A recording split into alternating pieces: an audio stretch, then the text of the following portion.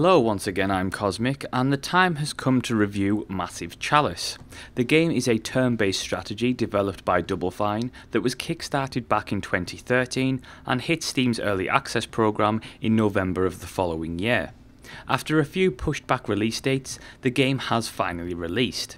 Double Fine's Kickstarter projects have been somewhat of a letdown, particularly with Broken Age, and have previously caused some controversy with the use and movement of funds between the projects. Massive Chalice is a turn-based strategy game that incorporates RPG elements.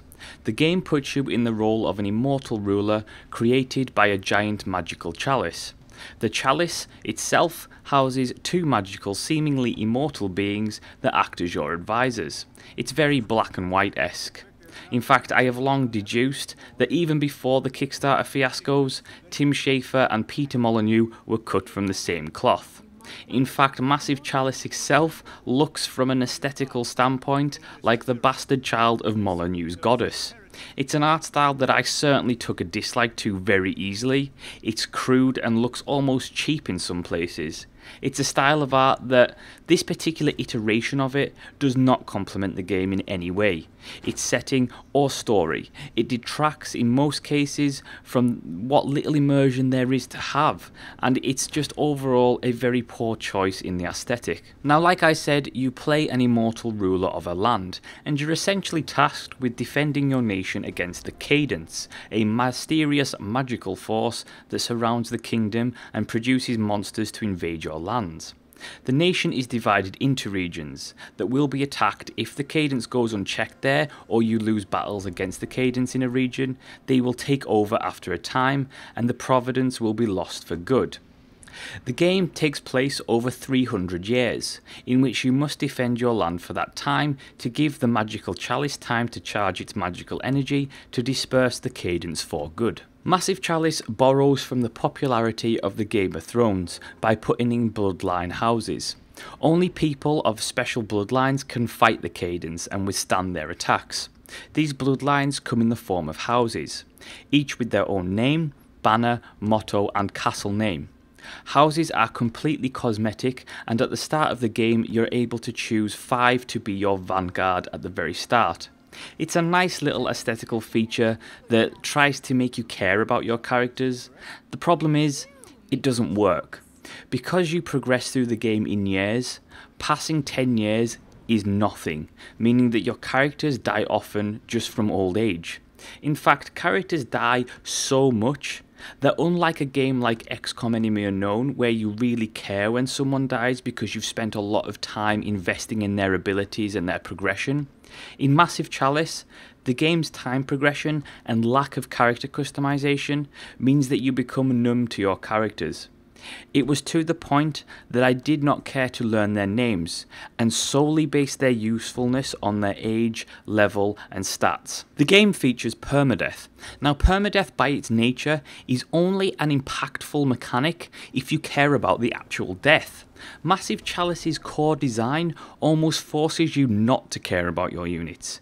Because time passes so quickly, it means that characters never really level up to a significant point, so they never become irreplaceable. In fact, the game design makes units become as meaningful as pawns on a chessboard. While they are very useful, but they're also highly expendable, and you don't put as much stock in them as you would the other pieces of a chess game. Ruling your nation is very simplistic, and it keeps the focus on making sure you have enough babies being born to provide the soldiers for the coming years. It's a case of building castles to house bloodlines to produce children, building the occasional building that helps with research or training, and of course researching new technology. Researching technology allows you to unlock weapons, items and armour. It's also where you can recruit a batch of heroes if you're running low on troops, and it's the tab where you build the few buildings that are available. There isn't much there in terms of choice when it comes to new weapons and armour. There are a couple of interesting items that you can research once a certain number of enemies have been defeated. These items tend to share a certain trait that relate to the monster it requires, such as the bone shell armour that covers your soldier in a protective shell after one hit, similar to the bulwark monster. Ruling your nation also comes with choices. These come in the form of text-based events that usually have a negative ending. These events don't ever really have a dramatic effect on the other parts of the game, save occasionally getting a soldier killed. It's cheap, and to be honest, wearisome. It's a very poor way to make the world feel alive. It doesn't really do the illusion particularly well, and it feels very tacked on. The UI in the overworld parts of the game look and respond like touchscreen ports.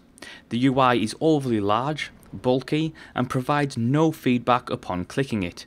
It's almost as if the overworld UI design was made with the thought of a mobile release in mind, and to be honest, this would not be very surprising. It does, however, leave a negative impact on the game.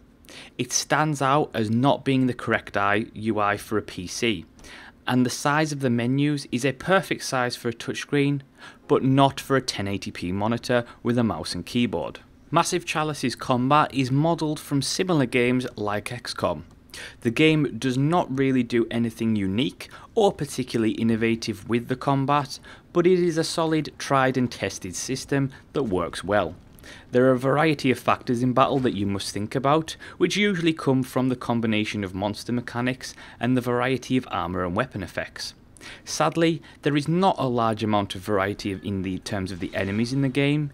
Each enemy does have a unique mechanic tied to it, such as wrinklers who will add age to your character if they successfully hit, or lapses who if they hit you will drain you of XP, which can lower your character's level mid-battle, which will essentially cause you to lose abilities. The problem with the enemies rears its head later on in the game, when you're just facing the same enemies over and over, and the game just throws ever increasing numbers of the same thing at you to try and make the battles more difficult. Games like XCOM not only had turn-based combat, but they also incorporated things like cover and destructible environments into their combat.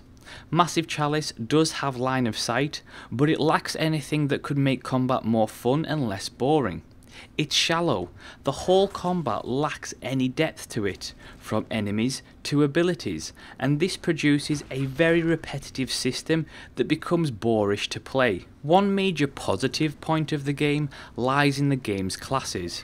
There are 3 basic classes: Caberjack, Alchemist and Hunter, which by themselves would become stale.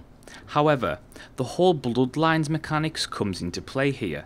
By building a castle on a region, you must appoint a person to rule that land, as well as a spouse to continue their bloodline. By having 2 different classes, they will have children that will create new classes, such as Shadowjack, which is a combination of Caberjack and Hunter. It's a pretty fun idea, but it's not nearly expanded on enough.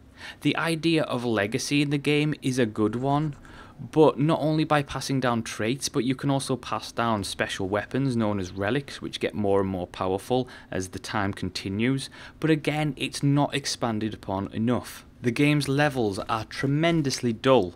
It's a game that could have done with some really interesting level design.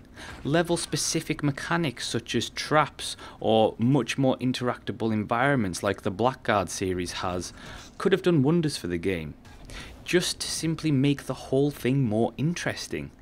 Instead, each level is a square map that looks very similar to the last, and essentially its only aesthetic is based upon which region you're fighting in. The game is, in my opinion, a frustration simulator by design. The game's mechanics by themselves are easily bearable and sometimes good ideas, but combined together they make the game really irritating. The way the time passes so quickly, mixed with the way the enemies take XP and add age, it just takes away from the experience. There's no real payoff in investing in specific characters, and while the Bloodlines do offer something interesting, it's not expanded upon enough. It's just very shallow, there's no depth to it, there's nothing to really dig your teeth into. It's a shallow hull of a game.